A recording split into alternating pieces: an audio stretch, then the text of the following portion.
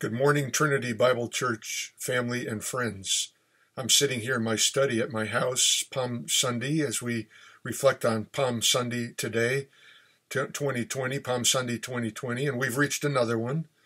And so it's exciting to be able to share during this special week, even though we're not together at our church facility. We are together, and we're together around the Word of God. A while back, someone penned these words, and we think about the world in which we live. Think about this. It's called In the Midst of Calamity. Satan says, I will cause anxiety, fear, and panic. I will shut down schools, places of worship, and sports events. I will cause economic turmoil. Jesus says, I will bring together neighbors, restore the family unit. I will bring dinner back to the kitchen table. I will help people slow down their lives and appreciate what really matters. I will teach my children to rely on me and not the world. I will teach my children to trust me and not their money and material resources. That was actually written by C.S. Lewis in 1942 during the Second World War. So has anything really ever changed? Satan is always walking about like a roaring lion, seeking whom he may devour. And Jesus is always there for us and trying to get our attention and trying to teach us things that how we need to really live in the light of the world in which we live. You can turn with me if you like to Matthew 21, 1 through 11. We're going to look at that in a little bit. And to kind of bring that up, here's an illustration from a little boy who was sick on Palm Sunday, stayed home from church with his mother. His father returned from church holding a palm branch. And the little boy was curious, and he asked, Why do you have that palm branch, Dad? Well, you see, when Jesus came into town, everyone waved palm branches to honor him. So we got palm branches today. The little boy replied, Ah, shucks. The one Sunday I miss is the Sunday that Jesus shows up. Well, I hope Jesus is at your house today. If he's living in your life, he's certainly there. He never leaves us or forsakes us. And even though we're not together, he's here with us. Where we are, he is in our midst. You understand that? Let me read, and you can follow along, Matthew 21, 1 through 11. And I read, As they approached Jerusalem and came to Bethphage on the Mount of Olives, Jesus sent 2 disciples, saying to them, Go to the village ahead of you, and at once you will find a donkey tied there, with her colt by her. Untie them and bring them to me. If anyone says anything to you, tell him that the Lord needs them, and he will send them right away. This took place to fulfill what was written through the prophet. Say to the daughter of Zion, See, your king comes to you, gentle and riding on a donkey, on a colt, the foal of a donkey. Well, the disciples went and did as Jesus instructed them. They brought the donkey and the colt, placed their cloaks on them, and Jesus sat on them. A very large crowd spread their cloaks on the road, while others cut branches from the trees and spread them on the road. The crowds that went ahead of him and those that followed shouted, Hosanna to the Son of David. Blessed is he who comes in the name of the Lord. Hosanna in the highest. And when Jesus entered Jerusalem, the whole city was stirred and asked, Who is this? The crowds answered, This is Jesus, the prophet from Nazareth in Galilee. Let's just bow together in a thought of prayer this morning as we speak with the Lord. Lord, I thank you for what we remember today, that day that you rode the donkey into the city of Jerusalem, a few days before you went to the cross. And Lord, I just pray that we'll understand a little bit more about this, maybe anew and afresh today, in what you've done for us as we look into the Word. Be with our church family. I pray for John Moore and his family today. Be with them and him in a special way, Lord. We know that, again, you're in control of our lives, and we just pray for your will to be done in every area of our lives. I pray that no one else will get very sick in this time, and I just pray, Lord, that you'll help everyone to be able to stay on top of it and to walk with you. And I pray for the Word of God today as we look at the Word. In Jesus' name, amen. Now, reading Matthew 21, we get a sense of the crowd's delirious excitement over the arrival of Jesus into Jerusalem. So my message is entitled today, Blessed is he who comes in the name of the Lord. They were reciting hymns, actually, from the Hallel, or Psalm 113 through Psalm 118, which are songs of praise that were as familiar to them as Christmas carols are to us as they shouted out Hosanna. Those songs were their seasonal hymns. And you can sense that it was a rock and rolling praise gathering to God, it seems like. Cloaks and branches laid on the road. You know, I'm kind of wondering, maybe the idea of who's going to clean up that mess. I wonder if the city street cleaners would like that very much, but, you know, I digress this morning. Kind of just a human thought. As we get back to the action here, we see the crowds lining the streets. Great commotion. The Bible says the whole city was stirred, the whole city. And why was this happening? Matthew was explicit in reporting the significance. Again, I read, this took place to fulfill what was spoken through the prophet. Say to the daughters of Zion, see, your king comes to you, gentle and riding on a donkey, on a colt, the foal of a donkey. So this being Palm Sunday, the day taken from the Gospels, where a whole city threw a parade for Jesus. The whole city threw a parade for Jesus. And as Jesus rode into the city, the people threw palm branches in anticipation of his coming. Thus we get the word Palm Sunday. This day marked a time of celebration where Jesus was worshipped and praised. But this day is bittersweet for us, because even as we read of the celebration, we know that Friday is coming. In fact, on Friday this week, I'll give you a special message about Good Friday, and we'll give you the particulars on how to tune in on that. So we're going to reflect on that on Good Friday. But as we think about Good Friday, you see, the cross is coming. We know that many in the same crowd will, within a few days, exchange words of praise to words of death, shouting, Hosanna, Hosanna, and then shouting, crucify him, crucify him. This passage is about the fulfillment of what was written this long time ago, a fulfilled prophecy right before your very eyes. It was about the arrival of a king, really a gentle king, who rides on a donkey, a colt. So Matthew is concerned that people who hear this story or read this story, for us today even, get this connection. In other words, Matthew is saying, would you follow this king that I'm telling you about? Would you follow this king that I'm telling you about? This is no coincidence. This is divine appointment. This is not some haphazard con job. This is the king who comes to you, just as it was predicted some 500 years ago by the prophet Zechariah. Now, let's suppose this morning we were watching an Eagles game. Boy, it would be nice to be able to watch some sports right now, wouldn't it? But let's suppose this Eagles game is a sellout. Most of them are. Every seat is taken, jam-packed. They are closing in on a playoff spot, so it's a crucial game. Talk about electricity in the air. Can't even get a hot dog. Mile-long lineup. I pity the toilet cleaners cleaning messes left by the thousands. Every pitch, every swing was eaten by the cheering crowd. They anticipated a big win against the Dallas Cowboys. Just to be there would be an experience. Well, I think the same thing with Palm Sunday. This feverish, loud celebration was all about the Jewish expectation of a Messiah. Electricity in the air, anticipation of a great win. This is like closing in on the playoffs. They are expecting you to see a political Messiah who will make life great for the Jews once again. They have experienced desperate times, foreign control, Roman rule for over 150 years, and they're fed up. They were supportive of terrorist groups that undermined the Romans. They were looking for a change in government, a revolt, a violent overthrow of the Roman conquerors. And in shouting Hosanna, they were in effect saying, save us now, Jesus. Now, naturally, great crowds came to hear his message.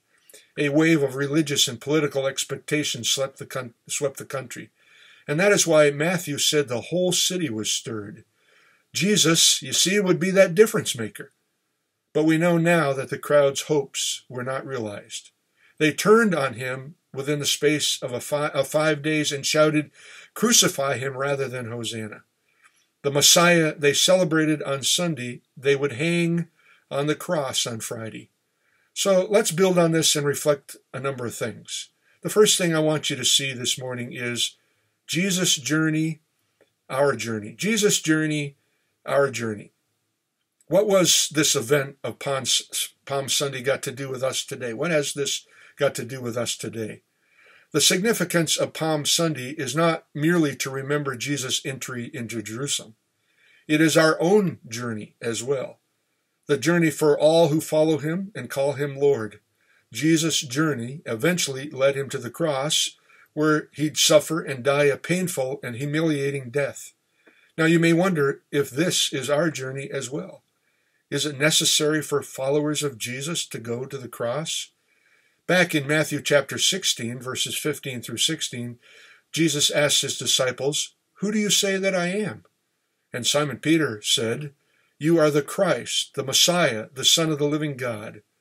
Jesus said that this was a correct answer. Jesus said that this answer was revealed by God the Father. There is no mystery anymore. None of Jesus' associates can say who is that mass-bearded man. Is it a bird or a plane? No, Jesus was clear. He was very clear. He is the Messiah, the Christ. However, immediately after that, we are told that he was clear about his mission in Matthew 16:21. So from that time on, Jesus began to explain to his disciples that he must go to Jerusalem and suffer many things at the hands of the elders, chief priests, and teachers of the law, and that he must be killed, and on the third day be raised to life. His disciples were not overjoyed with that plan. That he must suffer and be killed? What kind of a stupid plan was that? Weren't the Jews supposed to be liberated when the king comes? Isn't life supposed to get better, not to suffer and to be killed? In fact, it was recorded that Peter gave Jesus a hard time over this. Peter actually took the Messiah, whom he just confessed, aside, and he scolded him. But look at Jesus' response. Again in Matthew 16:24, he says to Peter, "Get behind me, Satan. You are a stumbling block to me. You do not have in mind the things of God, but the things of men. If anyone would come after me," think about that now. If anyone would come after me, he must deny himself, take up his cross, and follow me. The journey then of Jesus must include the cross. It was the Father's plan. It was the only plan to save the world. And it was always the plan, according to the written scriptures, that his blood would be poured out for many for the forgiveness of sins. This was his appointment, his destiny as a servant king, which Matthew carefully noted with numerous Old Testament quotations showing that Jesus is the Messiah. So make no mistake about it. This is the King. This Palm Sunday, I'd like to invite each one of us to check our spiritual temperatures, or to reflect, if you will, on your spiritual journey. The disciples and the crowd thought about everything in life, that everything in life would turn up roses right away. They have seen miracles by Jesus, powerful preaching. Surely this means he will stomp on the enemies now. And I wonder if that's how we are excited too. I want you to think about that. I wonder if that's how we are excited too. God, only if you would save me now from my problems, from my sickness, from this mess. Save me now. But when he has other plans with our problems, do we also say, crucify him? Do we give up so easily? I wonder if we've lost the voice of Jesus, who said, come after me. Remember, he said, come after me. He said, deny yourself. It will be a crucified life. It'll be a cross life. It'll be humiliating. It'll be suffering stuff. That's what he said. But are we like Peter? Can't better hear that and say no way, and would take Jesus aside and scold him for not following our plans to give our lives an easy street? That would be most of the time our plans, to have that easy street. So Jesus' journey is really our journey. Secondly, Jesus' kingship or our kingship? Now, how can it be any other way? Isn't the way of the kingdom one that looks a lot like rah-rah victory all the way rather than defeat? How can it be Christians still lose? The way of weakness, the way of the cross, that's a huge stumbling block. Losing your life to save it, losing the world and its toys, but gaining your soul? What kind of plan is that? Now, Jesus goes on to teach that the way of the kingdom is very much like a gentle king on a donkey.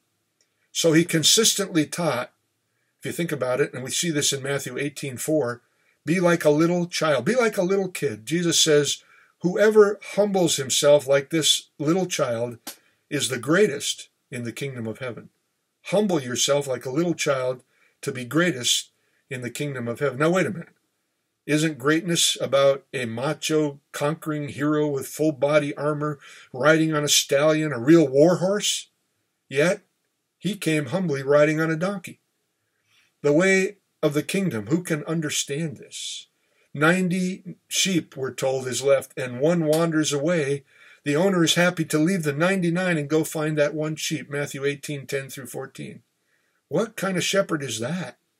Is this really good business? Well, you might say it's bad math. Yes, yet that's what Jesus taught. How many times shall I forgive them? Someone sins against me when they sin against me. One time sure is enough, right? But 70 times 7? How can I deny myself and choose a cross life? It was bad math, if you think about it, to that rich young ruler, that rich young man, when he was told to sell his possessions and give to the poor. Sell my stuff? Give it away? That's bad accounting. What business school did you go to? But Jesus said this, give up your houses, your family ties now, and you'll get 100 times more. First, last will be first. Huh? Sounds like bad math again, doesn't it? Whoever wants to be great, he said in Matthew 20, needs to be a slave. Now, wait a minute. No wonder the religious people got upset. No wonder tax collectors and prostitutes and sinners loved him. Do you think God is more concerned that we follow his kingly rule rather than what we dictate to him? Did he ever say, follow me and you'll be happy and you'll hit the jackpot? Or is follow me and take up your cross, come and die and you'll live? Is God in charge? Is he the eternal king? And will he be glorified in my life and your life as God? So Jesus' journey, our journey. Jesus' kingship, our kingship. And thirdly, the question really is this. Who will follow Jesus all the way? Who will follow? Who will follow him? Not just follow him, but follow him all the way. Let me give you some thoughts on this. So who will follow? Shall we follow the crowd and get excited because it looks like a problem will be solved now? Hosanna, save now from all my problems. Or, secondly, shall we follow Jesus as king? He commands, we've seen this and we're seeing this, a different way, on a donkey, proclaiming grace and peace, building a community, a church that is peace-loving, not warlike, forgiving, giving of self. Are we following him? Are we following him? Thirdly, shall we pour out our agenda rather than his kingdom agenda? Fourthly, shall we follow our fickle feelings that one day is excited and next day down in the dumps? Or shall we follow the unchanging, everlasting, unchanging plan and purpose of God? Isn't it scary, you might ask, to be like the crowd on Palm Sunday? Well, let me think about this. And my fifth thought here on this is, are we coming to him with preconceived notions of God's rulership and so cloud our mind that we can't see what God is doing? Is that like us? Are we coming to him with preconceived notions of God's rulership and so cloud our mind or close our mind and can't see what God is doing? Sixthly, have we resisted Jesus' rulership like the religious know-it-all, scripture-quoting religious leaders of Jesus' day? They were the ones who thought they were the epitome of God's servants. They were the ones who knew it all and everybody else was to be subservient to them. But they resisted Jesus' rulership. Instead of embracing a cross-carrying life of a humble servant king who can serve others, even if it means painful death awaits, are we willing to give in to his rulership, to his kingship? Seventhly, Matthew takes pains to include the Old Testament fulfillment of Jesus. He's encouraging faith that God is actively working out his agenda, his rulership in a world that is in opposition to him. So he refers to the Old Testament fulfilling of Jesus being the Messiah and the King. I believe God wants to encourage our flagging faith. He wants us to have a celebratory worship life. God is active. He's fulfilling his promises. Are we there? Are we seeing that? Are we recognizing that? Jesus enjoyed the celebration, but the religious types were indignant. You see this in Matthew 21, verse 15. Are there promises to claim, and do we celebrate his promises fulfilled? And he's fulfilled so many of them in our lives, past, present, and he's going to fill so many in the future. Number 8, Jesus, you see, was single-minded. He went to Jerusalem knowing he would be killed. The way of his kingdom now includes suffering. How prepared are we for that kind of Christ-likeness? Jesus called for the life of taking up our cross, following him, which calls being selfless like the Master was selfless, serving others. He said that's what greatness is. Or we just got that ticket to heaven and never mind becoming like him, the servant king. No, we just want that ticket to heaven. In fact, I don't really think there's such a thing as just a ticket to heaven. We must recognize him and believe in him and trusting him as our Savior, and we must claim him as our Lord and the King of Kings of our lives. Or are we so blinded, want the world and its temporal rewards so much that we lose our soul over it? Will you have Jesus? Will you follow Jesus and delay gratification now and get what he promises to be 100-fold reward and eternal life? It's a big thought, but it's an important thing that we reflect on, but not just reflect on it. Do something about it. Number 9, always come as you are. And we are sinners. The tax collectors, the prostitutes, Matthew 21, 31 through 34. The self-sufficient religious types of Jesus did not come. They didn't really even think of themselves much as sinners. They came in their self-righteousness. The self-righteous religious types are, as you are needy. We are all needy, without pretense, without excusing bad behavior, following him who showed the way to greatness. Shall we reject man-made righteousness and receive God's righteousness through faith in Jesus? I trust today that if you're listening and watching this and you don't know the Lord, that you don't rely upon your own righteousness, because the Bible says they are as filthy rags, because we are sinners and we need a Savior. And Jesus came on that Palm Sunday. He walked down that road on Palm Sunday into Jerusalem. And then he went to that cross just a few days later. He died for you and for me, that our righteousness might become, that his righteousness might come to us, that we might have the righteousness of the Lord Jesus Christ in us. Number 10. Do we live for the praise, adulation, and adoration of people or of God? Do we live for the praise, adulation, and adoration of people or of God? As I said earlier, the significance of Palm Sunday is not merely for us to remember Jesus' entry into Jerusalem. It is our journey as well, to follow him to the cross, to Good Friday, and not abandon his call, the life of the suffering servant king. Will we journey with Jesus our Lord? Jesus is King. Matthew leaves no room, no doubt otherwise about that. He came. He died to secure for us forgiveness of sins. But that's not the end. Thank God that's not the end. He arose from the dead and promises he will be with us to the end. He is the King. He is the King. A story is told of a little girl who, while walking in a garden, noticed a particularly beautiful flower. She admired its beauty and enjoyed its fragrance. "Oh, it's so pretty," she exclaimed. And as she gazed on it, her eyes followed the stem down to the soil in which it grew. "This flower is so pretty to be planted in such dirt," she cried. So she pulled it up by its roots and ran to the water faucet to wash away the soil. It wasn't long until the flower wilted and died. And when the gardener saw what the little girl had done, he exclaimed, "You have destroyed my finest plant." "I'm sorry, but I didn't like it in that dirt," she said. And then the gardener replied, "I chose that spot, and mix the soil because I knew that only there could it grow to be a beautiful flower. Now I want you to think about that for a moment.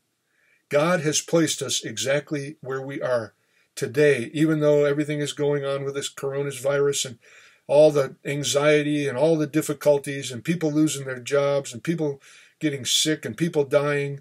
God has placed us exactly where we are on Palm Sunday in the year 2020. He has placed us right where we are, and we must trust him. And in the trusting, we eventually see that he is using our pressures and our trials and our difficulties to bring us to a new degree of spiritual beauty. God is trying to make in us that beautiful flower. True contentment comes when we accept what God is doing and we thank him for it. Let me say it again. True contentment comes when we accept what God is doing and we thank him for it. So this morning, is your faith casual or committed? And as we approach this week where our Lord Jesus suffered incredibly for us, in a week where our sins, past, present, and future, were nails that hung him on that cross, doesn't Jesus deserve a second look?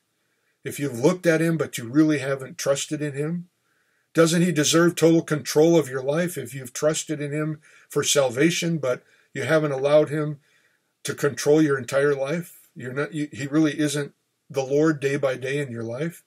Do you realize that he wants to have a personal relationship with you? We know that when we come to know the Lord and we enter into that personal relationship with him. If you don't know the Lord, you can enter into a personal relationship with him even right now while you're listening or watching this broadcast. You can do that. And as we know the Lord on this Palm Sunday, even in the midst of difficult circumstances, we can honor him as Lord, and we can acknowledge him as Lord and say, from this day forward, Lord, I want you to rule and reign as King of Kings and Lord of Lords in my life. This week, consider it all and choose to give it all to him. This message certainly has challenged me in these days, and I hope it has challenged you. I have to ask, am I really following Jesus? Are you really following Jesus? Or am I and you just tolerating him, or worse yet, telling him to follow me?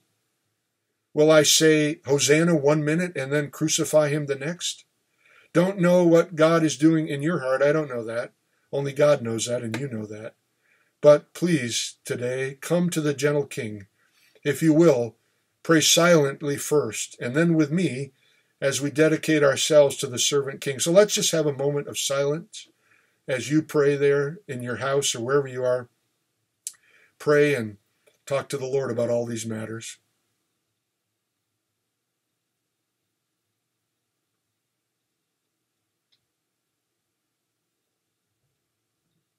Lord, I thank you so much that you loved us with that eternal, everlasting love.